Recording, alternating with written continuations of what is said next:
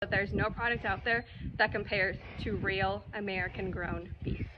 May is Beef Month, so go grab some steaks, grab some burgers to enjoy with your family, and when you're doing that, think of us.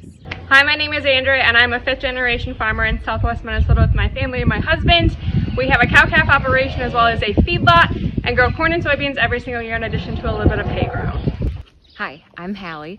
I live here in southern Minnesota where my husband, father, and I manage our cow-calf operation.